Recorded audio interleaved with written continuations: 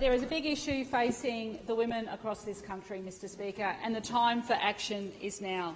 Now is the time where we need strong leaders, we need strong members of the community, we need to stand united, and we must take action.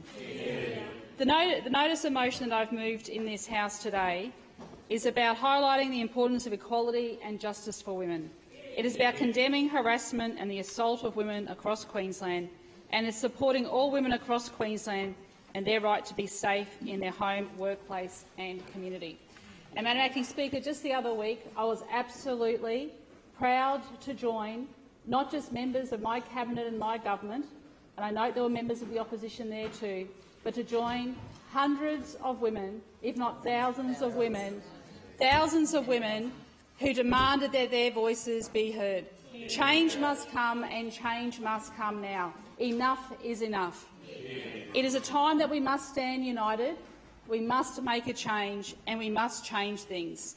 From being a young person, whether a young person should not fear to walk to their car, to walk home, and women need to be believed. This is absolutely fundamental importance.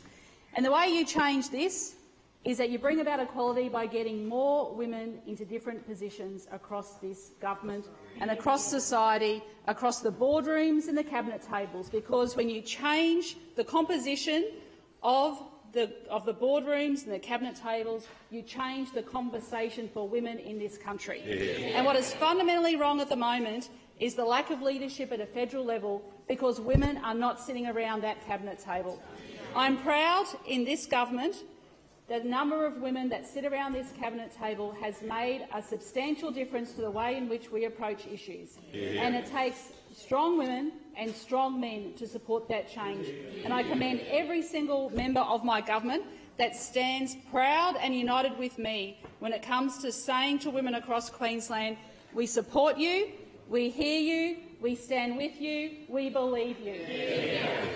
Madam Acting Speaker, I have been appalled at the lack of dignity and respect that has failed to be shown to the women across this country.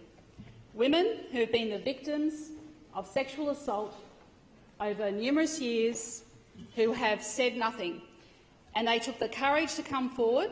These brave women are now standing strong and standing firm, and I commend everybody who has been dignified and shown respect and has shared those very deep and personal stories, not with their families, not just with each other, but with the broader community.